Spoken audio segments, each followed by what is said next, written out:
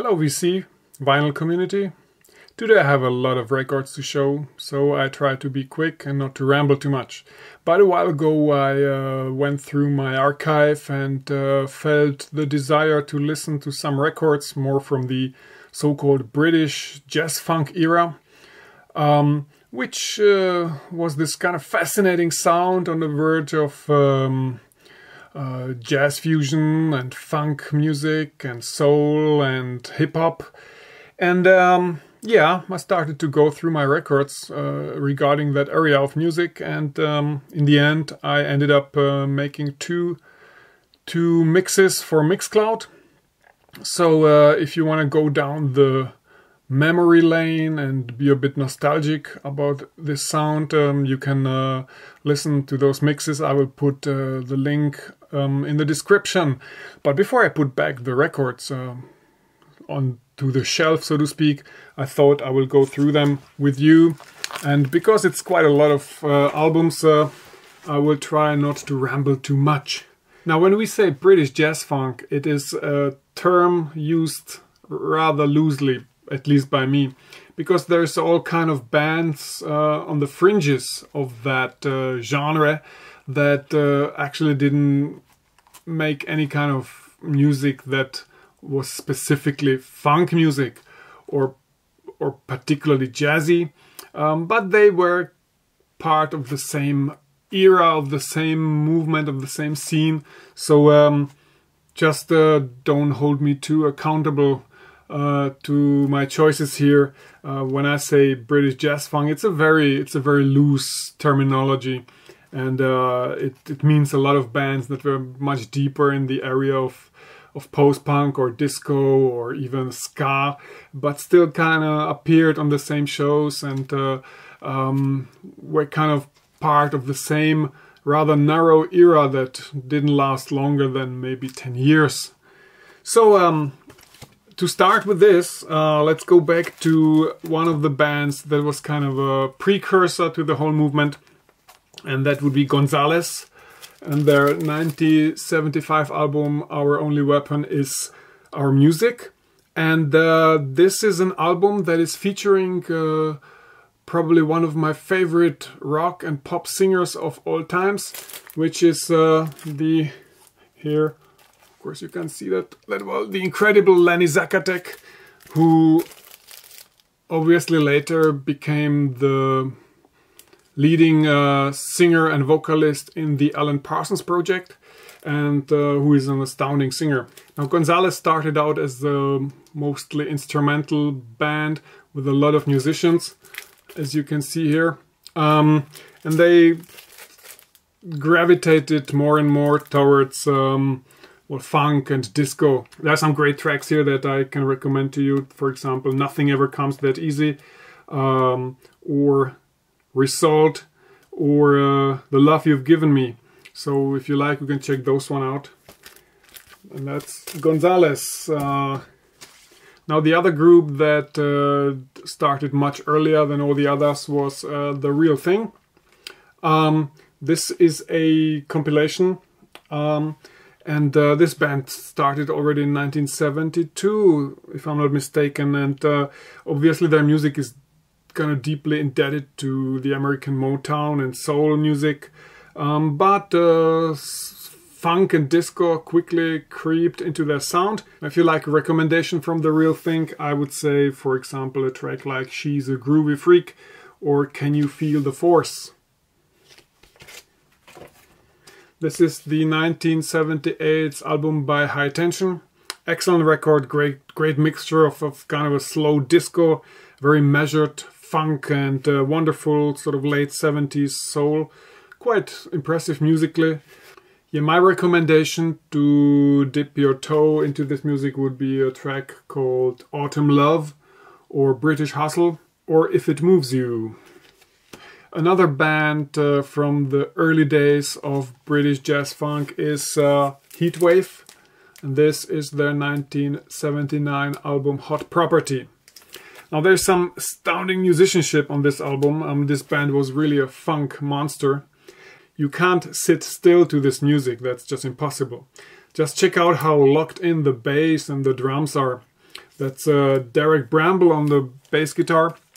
And he was the new guy in the band because Mario Montese, who was the original bass player for Heatwave, he was stabbed by his girlfriend. So this is a band with all kind of wild biographical milestones. If I could recommend a track to check them out, it would be certainly the first track called Razzle Dazzle, with this amazing tripping bass. Another great example is Raise a Blaze, and yeah, the message is in the groove. What a great funk band. Or check out a song called One and Night 10, starting the B-side. With some really vicious bass playing there. Amazing stuff. The next band I want to talk about is Atmosphere. And Atmosphere is just an incredible band that was so far ahead of their time. It's totally ridiculous. Now I have only this best of CD here with their music, and they're actually pretty expensive to get on vinyl still, even secondhand. You have to put some serious coin on the table, even if you're only going after the 12 inches. But I have actually one track by Atmosphere on vinyl. That's on this compilation by Dimitri from Paris, quite famous actually, called A Night at the Playboy Mansion. And here Dimitri chose the track Motivation, which is another pretty cool track.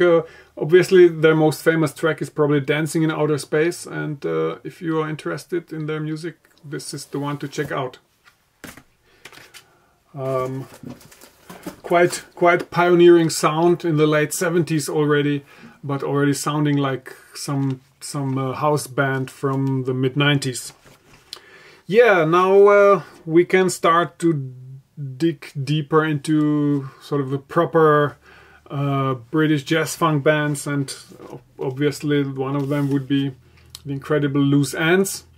Now this is a kind of a mixture of 80s synth pop and urban R&B, very cool keyboard solos actually, and all kind of quite seminal 909 percussion effects that has been sampled to death by dozens and dozens of hip-hop artists of later decades.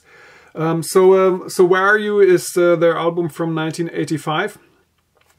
If you want to check it out, and you have heard the one or other track from this album, obviously Hanging on a String is quite famous, and you might have heard it. You can check it out. Magic Touch is a pretty cool song. The Sweetest Pain, or Silent Talking, which is a song that might actually surprise you. So Loose Ends. So Where Are You? Now this is the Real Chucky Boo, their album from 1987. So kind of a record at the end of the British jazz funk era. This is a pretty cool album with some good tracks here on it. Particularly there's a song called There Is No Gratitude, which is quite good.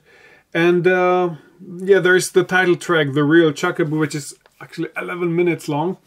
And it's certainly the kind of song where you just can't sit still. Now, I said that when I talk about British jazz funk, I oftentimes am referring to bands that actually didn't do any kind of funk music at all, and were just kind of part of this bigger group of artists that happened to be at a certain place in a certain time. This certainly counts for one band in particular, and that would be Pickar.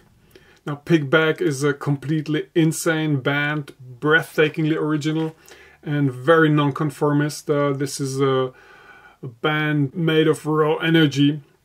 Now this is their 1981's breakthrough 12-inch Papa's Got a Brand New Pickar, which had this very popular tune. This was followed next year by their first album, Dr. Hackle and Mr. Jive, that came out in 1982.